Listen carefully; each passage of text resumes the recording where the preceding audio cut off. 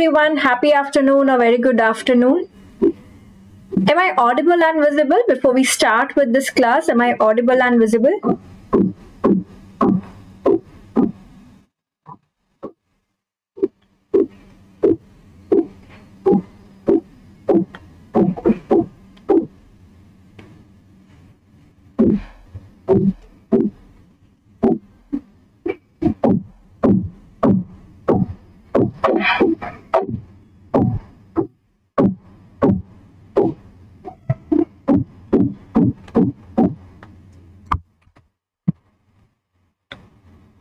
Hello everyone, a very happy afternoon. I hope and I believe all of you are doing well.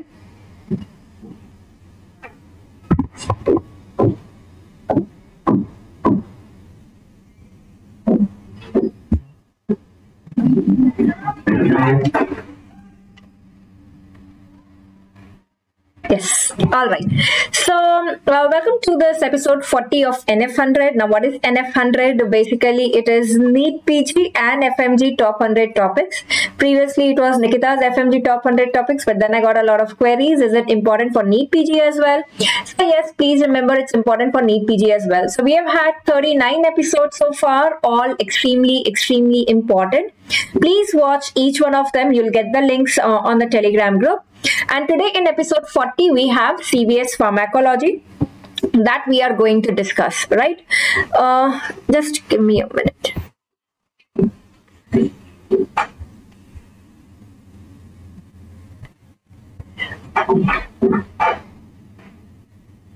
All right. So in CVS Pharmacology, of course, it's not the entire pharmacology that we are doing, but just focusing on the most important points, generally where we tend to make the mistakes, is where we are going to focus on in this episode 40. A quick thumbs up, guys, if the audio visual is all good.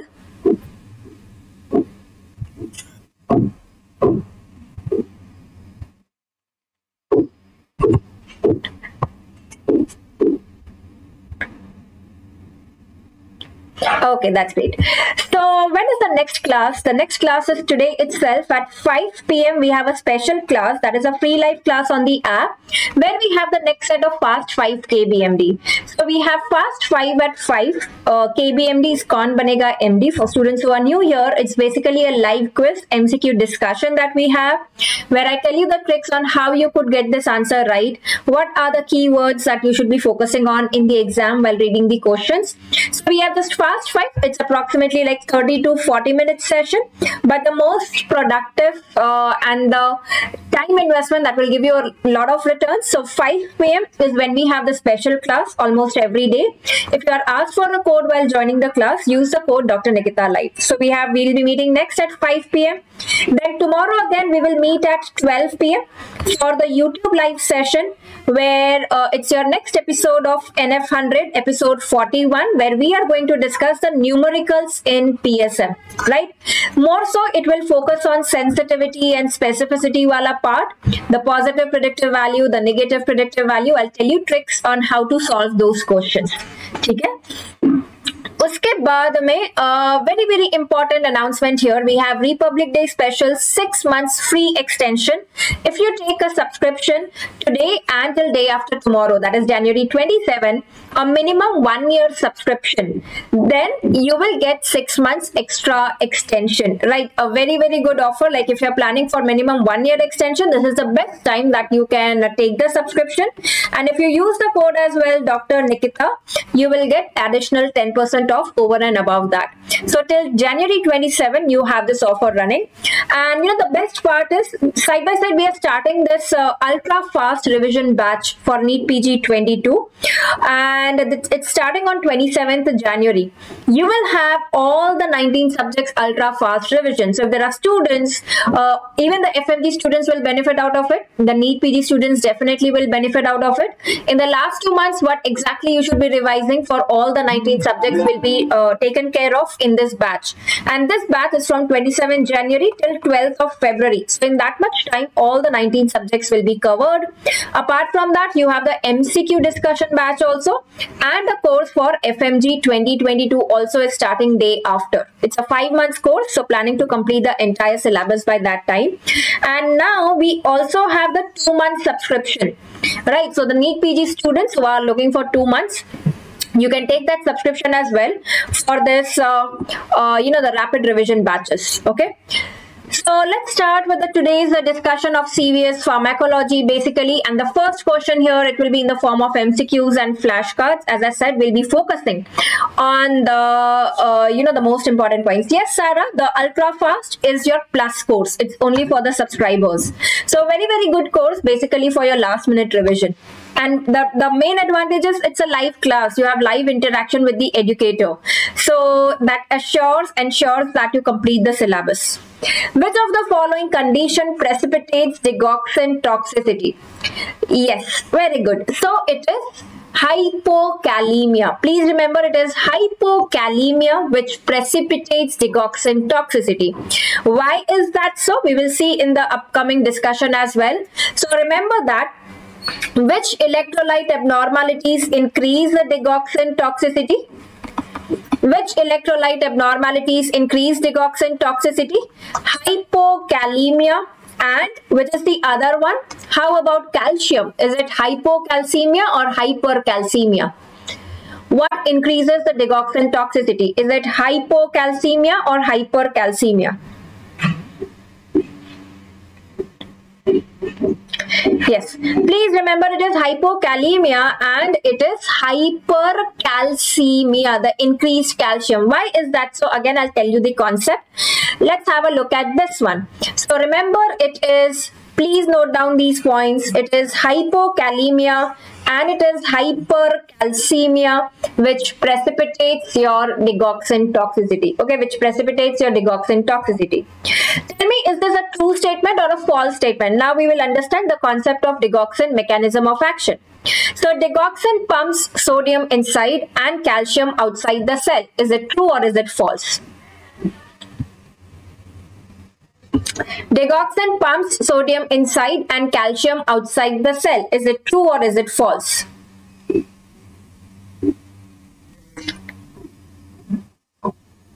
So please remember, this is a false statement. Why? See, basic, like you can always think in the retrograde fashion as well. Digoxin, we know, is used for your heart conditions when there is heart failure. Basically, it increases the cardiac contractility, right? We know that digoxin increases the cardiac contractility. What is required to increase the cardiac contractility? It is calcium. So basically, it increases calcium inside the cell. This is the basic, like we are thinking in retrograde fashion. So how will digoxin increase calcium inside the cell? By taking calcium inside the cell, and in exchange of that, it is sodium which goes outside the cell. That is how you should be thinking. So remember, digoxin pumps not sodium. It is calcium inside and sodium outside. Normally what happens, let's have a look at this image here. Okay, look at this image. So here you have digitalis digoxin, which basically inhibits your sodium potassium ATPase, right? Sodium potassium ATPase. In the yesterday's KBMD we saw what is the trick to remember for sodium potassium ATPase. What goes out, what goes in? 1, 2, 3. 3 letters, so it is 3 sodium out. Out is 3 letters, so 3 sodium go out. K plus is 2 letters, so it is 2 potassium in is 2 letters, 2 potassium in. Right, so 3 sodium go out and 2 potassium come in. That is what we see here. Sodium going out, potassium coming in with the sodium potassium ATPase. Now digitalis inhibits that. So sodium will not be able to go out, right? Sodium will not be able to go out. Sodium will accumulate inside the cell. So what happens with sodium calcium exchanger? it gets reversed. What happens? So sodium goes out by the sodium calcium exchanger and the calcium comes in. So that increases the calcium, increases the troponin C binding, and it increases the inotropy. That is how basically digitalis acts. It inhibits your sodium potassium ATPase. So sodium accumulates, it goes out via sodium calcium exchanger and calcium comes in. Basically it increases the calcium. So remember, digoxin decreases your sodium potassium ATPase pump, increases the calcium, and that leads to positive inotropy. What is the other action of digoxin? Please remember, it is vagomimetic. It increases the vagal activity. So by that, what does it do is, parasympathetic, we know it decreases the AV conduction, and that is how it decreases the rate, right? So it will cause your brady. So it decreases the rate. Remember, AV conduction decreases with digoxin, it decreases the rate. Okay, very, very important. So that is about your mechanism of action. So what happens here basically is, digoxin and what else competes with digoxin to bind to the sodium potassium ATPase? It is potassium. So digoxin and potassium are competing to bind to the site. So that is why when the potassium goes low, digoxin binding increases and that increases the toxicity. So is that clear now? That why hypokalemia increases the digoxin toxicity? Because there's no competition for digoxin to bind to the site. So digoxin can bind easily in increased amount, that increases the toxicity. When you have increased calcium, it is similar to your digoxin ka effect. Digoxin increases calcium, increased calcium is similar to digoxin. So similar effects, that increases the toxicity. So please remember, it is hypokalemia and hypercalcemia which increases your digoxin toxicity. Clear with everyone? And remember, it decreases the AV node conduction. Okay, decreases the AV node conduction. Going to the next one. Digoxin is used only in chronic heart failure, not in acute. Is it true or is it false? Is this a true statement or is it a false statement? Digoxin is used only in chronic. It is not used in acute heart failure. True or false? See, acute heart failure versus chronic heart failure. Now this is a false statement, right? Digoxin can be used in acute and chronic both. Why? Because what is our main goal in the acute heart failure? Acutely failed heart, it's a decompensated heart. Do you want to increase the contractility or you want to decrease the contractility further? We want to increase the contractility. We want to use drugs. If heart cannot contract by itself, we supplement it with the drugs. So we increase the contractility. So basically we use inotropic agents, positive inotropic agents. Does digoxin act as positive inotrope or negative inotrope? It's positive inotrope, right? So that is why digoxin will help by increasing the contractility. The other thing that we want in acute heart failure is to decrease the load on the heart. How will you decrease the load on the heart? By decreasing the volume, right? The fluid in the body, giving load to the heart. So that is why we use diuretics. Right, we use diuretics. We can decrease the load by accumulating the fluid in the periphery and not giving the load on the heart. So basically your vasodilators, right? So basically your vasodilators, those are used in acute heart failure. Morphine is used for symptomatic management in acute heart failure, right? And that's the reason you must have read about inodilators, right? Inodilators are used in acute heart failure. They are inotropes and they are vasodilators as well. Tell me a drug which is inodilator. It acts as a positive inotrope and it acts as a vasodilator as well. Which is a drug which is inodilator, used in acute heart failure. It is acting by both, increasing the contractility, causing the vasodilatation. Which is that drug?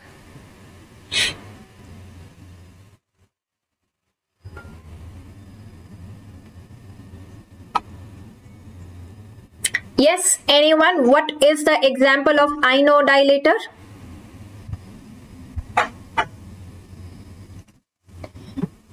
Inodilator. No, basically it is your phosphodiesterase 3 inhibitors that we use. That is your amrinone and milrinone, right? You have amrinone, milrinone, which is your inodilator. Nitrates are only venodilators predominantly. They don't have the positive inotropic action. Phosphodiesterase 3 inhibitors, what do they basically do? They inhibit your cyclic AMP degradation. So that is how they increase the cyclic AMP. And we know that cyclic AMP is required for contractility, so positive inotrope, and it's a vasodilator as well. That is how it acts as inodilator. So remember, inodilators used in your acute heart failure: amrinone, milrinone, phosphodiesterase 3 inhibitors. Then you have other drugs which is used in acute heart failure, and it basically acts by causing your vasodilatation. Your BNP analog, which one is that?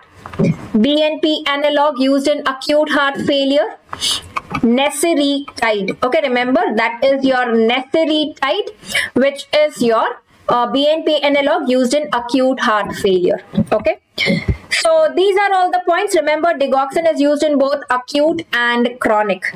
But if I ask you the statement, digoxin when used in chronic heart failure, it increases the survival. Is it true or is it false? Digoxin increases the survival when used in chronic heart failure. Is this true or is this false? Remember, it is a false statement. Basically, it does not increase the survival. The drugs acting on remodeling. Most important drug in chronic heart failure is, what is the most important drug in chronic heart failure? Those are basically your AC inhibitors or ARBs, which prevent the remodeling, right? Then you have beta blockers as well. You have AC inhibitors, ARB ke jaise, acting on aldosterone receptors, spironolactone. These are the most important drugs which increase the survival. They act on remodeling. So beta blockers, AC inhibitors, ARB, spironolactone are very, very important. Okay? So look at this one. Drugs used in chronic heart failure. Most important, AC inhibitors. They are used as first line therapy because they act on remodeling. Now, if the patient is intolerant to AC inhibitors, what is the side effect that we see with AC inhibitors? Because of increased bradykinin, that is your dry cough, angioedema. Dry cough, angioedema. Very, very important question is the side effect with AC inhibitors. So in that cases, we can use ARBs. If there is intolerance, then we can use ARBs. Beta blockers, first line therapy. Spironolactone, eplerenone, again your first line drugs, right? These are mineralocorticoid receptor antagonists. Then you have the two other drugs that you have.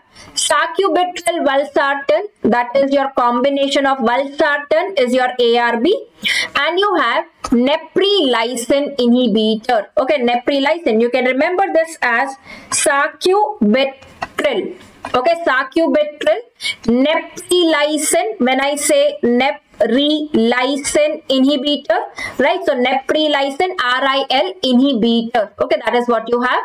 So neprilysin inhibitor along with your ARB, that is basically your ARNI, combination of ARNI, that is ARB and neprilysin inhibitor, that is sacubitril. Then you have ivabradine. Okay, ivabradine is inhibitor of your funny current in the SA node. It's the inhibitor of funny current. You can remember this. Eva is a person who's a very, very funny person, right? So remember, Eva inhibits your funny current in the SA node.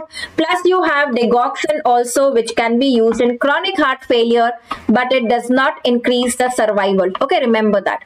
Okay? Now, so which are the drugs which reduce the mortality? That means increase the survival in patients with heart failure with reduced ejection fraction. We said AC inhibitors. If intolerant ARB, you can use combination ARB and neprilysin inhibitor, that is sacubitril.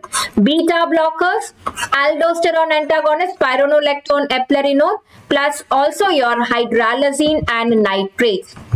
Remember, basically digoxin does not reduce the mortality. That is the important point that I want you to make note of. Even hydralazine and nitrates they can reduce the mortality. Okay, so basically you have all the A's, you have B's, and you have the dilators, hydralazine and nitrates, beta blockers, AC inhibitors, ARBs, ARNI, aldosterone antagonist, beta blockers, and you have dilators. Is that clear with everyone? A quick thumbs up before we proceed.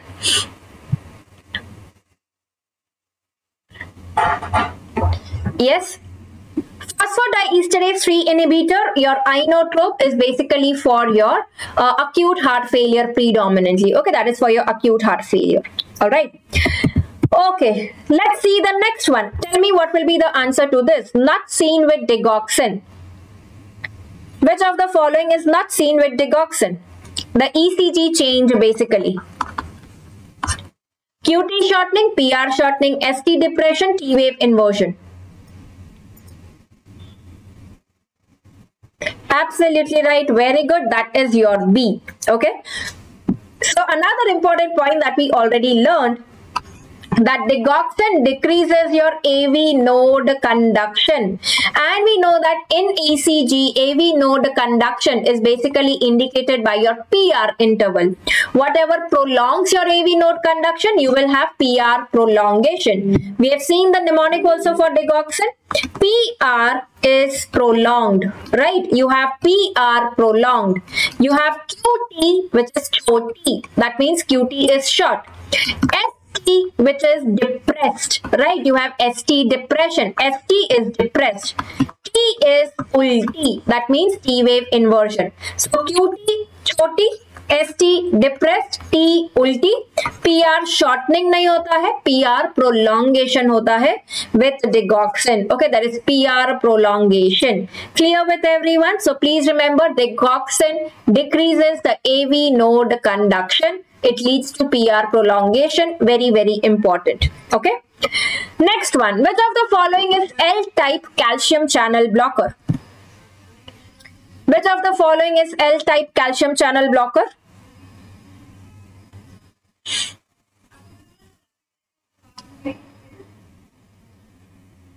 Yes, what do you think? Which of the following is L-type calcium channel blocker?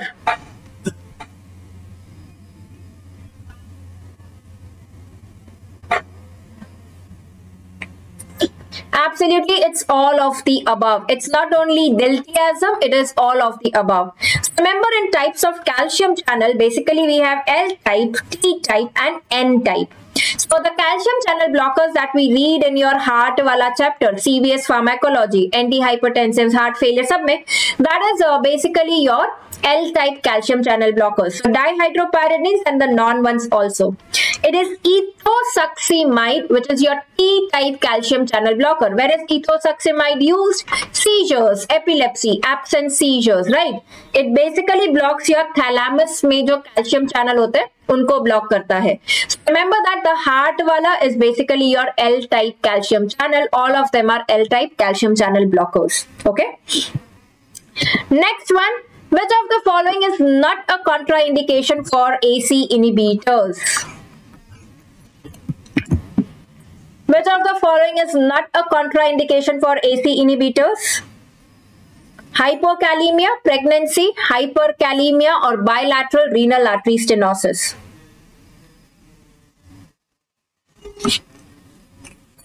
Correct. It is hypokalemia, because remember that AC inhibitors, they cause hyperkalemia. So if the patient already has hyperkalemia, you don't want more hyperkalemia, so you will not use AC inhibitor. Rather, if the patient has hypokalemia, you want to increase the potassium, then you give AC inhibitors.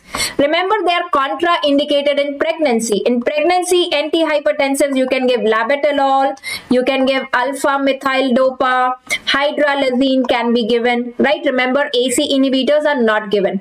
Bilateral renal artery stenosis. Why are AC inhibitors contraindicated? What is the concept behind the AC inhibitors contraindicated in renal artery stenosis? Because whenever there is renal artery stenosis, that affects your GFR, that reduces your glomerular filtration rate.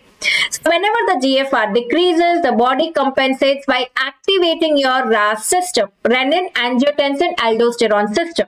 So If you inhibit the if you give AC inhibitors, basically you are inhibiting this RAS. So you are leading to the decrease in GFR. So the patient can have acute renal failure can develop in these patients. The GFR decreases significantly. Okay. So remember, the RAS compensation is blocked. That is why in renal artery stenosis, you will not give AC inhibitors. AC inhibitors are the drug of choice in diabetic patients with hypertension because they prolong your diabetic nephropathy, right? The changes of diabetic nephropathy. So if you have diabetics with hypertension, AC inhibitors are the drug of choice. Okay. So remember, the drugs used in heart failure that can cause hyperkalemia. Beta blockers. Why? How do you remember? Yesterday in KBMD we saw. Do you remember that question from yesterday's KBMD? What was the clinical scenario where we saw why the patient has hypokalemia? What was that clinical scenario? Let's see who remembers that. What was the clinical scenario there where we had talked about hypokalemia? Very good, EF. So albuterol, we saw in yesterday's KBMD. Albuterol, by being your beta agonist, it causes your intracellular potassium shift. That leads to hypokalemia. So opposite, if it is beta blocker, the intracellular shift will not happen. So that will lead to your hyperkalemia. So remember, it interferes with beta 2 mediated intracellular potassium intake. AC inhibitors, basically aldosterone secretion. Aldosterone will decrease. That will lead to hyperkalemia. Similarly, ARBs. Potassium sparing diuretics like your spironolactone and even digoxin leads to your hyperkalemia. Why? Because we saw that at the same site digoxin and potassium bind. So if digoxin binds, the potassium will not be able to bind and go inside. So the potassium will increase. Okay, the potassium will increase. So remember, all these drugs basically lead to hyperkalemia. Digoxin, potassium sparing diuretics, AC inhibitors, beta blockers. Which drugs cause hypokalemia? Diuretics, right? Increase potassium excretion, that lead to hypokalemia. Okay, diuretics lead to hypokalemia. Okay. Next one. Calcium channel blockers belong to which class of antiarrhythmics? Class 1, 2, 3, 4.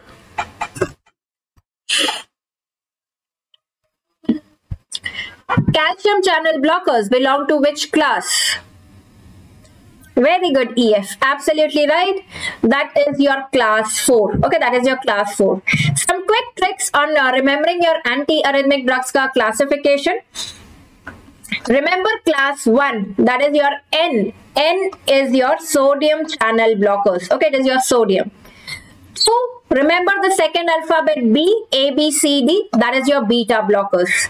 3 is your, when you write A, it is made up of 3 lines, 1, 2 and 3. So that is your potassium channel. 4 is your C and A, that is third alphabet plus first alphabet, that is your fourth. So that is your calcium channel blocker. Okay, that is your calcium channel blocker. 5th is your miscellaneous. Easy to remember. So 1 is basically your sodium channel blocker. 2 is the second alphabet B, beta blocker. 3 is your potassium and 4 is your 3 plus 1, that is calcium channel blocker. Okay, so 1 sodium, 2 beta, 3 potassium and 4 is your calcium channel blocker. That's a very easy trick to remember your antiarrhythmic drugs. Now, what are the examples? In your class 1, you have class 1A, class 1B and you have class 1C.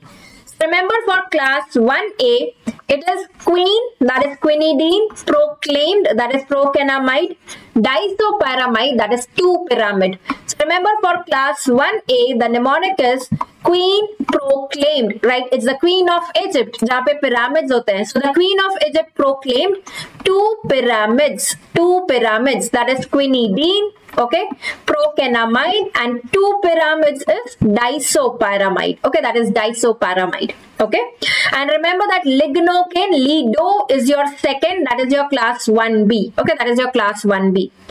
Out of this, it is your class 1A, which leads to prolongation of AP, the action potential duration. Another mnemonic for your class 3. Remember, for class 3, it is AIDS. That is amiodarone, ibutylide, you have dofetilide and sotalol. AIDS is your class 3. And you also have vernacalant. As the term says, vernacalant, it is your potassium antagonist. So it is your potassium wala, it is class 3. Okay, it is your class 3. So even that causes your prolongation of action potential duration. So look at this question now. Following class of antiarrhythmics can cause torticollis D pointers. What do you think would be the answer to this? I gave you a hint in the discussion just now. Following class, this is very, very important. Which class of antiarrhythmics can cause torticollis D pointers? Very good. FES, EF, absolutely right. 1A and 3. So remember, torticollis D pointers is basically precipitated by QT prolongation. Tell me the electrolyte abnormality that causes QT prolongation. Which electrolyte abnormality causes QT prolongation? Hypokalemia, hyperkalemia, hypocalcemia, or hypercalcemia?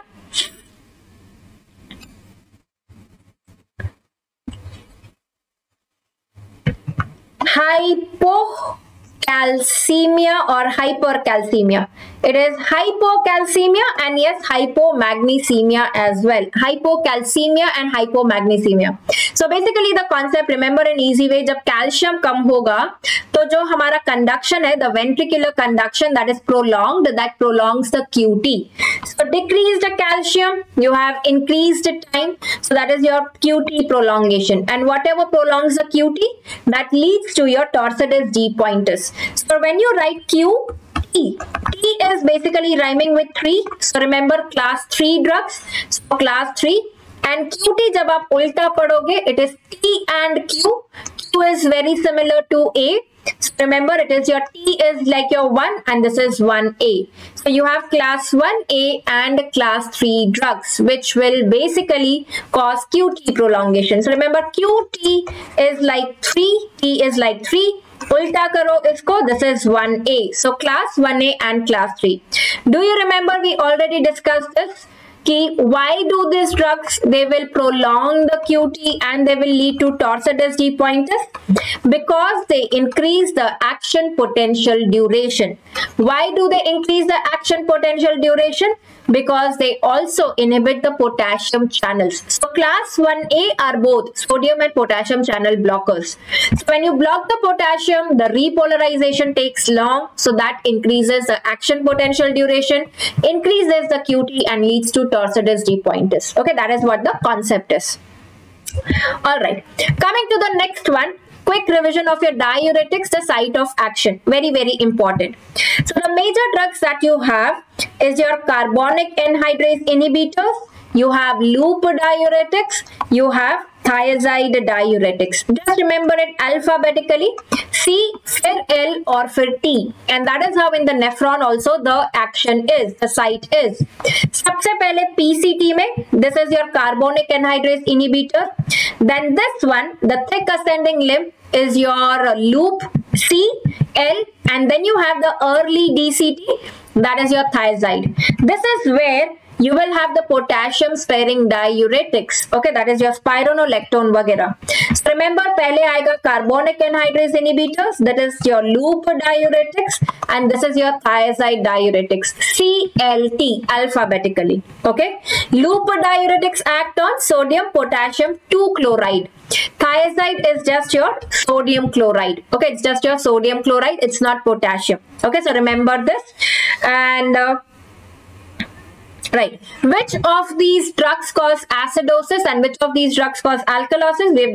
We have been discussing all of that in the KBMDs. I hope you guys remember. Which of these will cause acidosis and which will cause alkalosis? Out of the 4 groups, the carbonic anhydrase inhibitors, right? Then you have your loop diuretics, thiazide and potassium sparing. Which causes acidosis? Carbonic anhydrase inhibitors will cause acidosis. Absolutely right. Type 2 RTA, right? Dimox. Potassium sparing, increased potassium is acidosis. So even spironolactone, that will cause your acidosis. Hypokalemia wale, loop or thiazides, they will cause your alkalosis. And also remember, very important point, that loop loses calcium in the urine, right? So basically there is hypercalciuria versus thiazide diuretics. They cause hypocalciuria. They decrease the calcium in the urine. That is why if you have a patient of renal stones, you will give thiazides. Okay? Remember, this is the difference in the side effect. Loop loses calcium, thiazide does not lose calcium. Okay, very, very important. Okay, let's come to the next discussion here. That is your anti-anginal drugs. What do you think is the answer to this question? Which of the following anti-anginal drugs it acts by inhibiting your PFOX? So you have some very good mnemonics here basically to remember the anti-anginal drugs.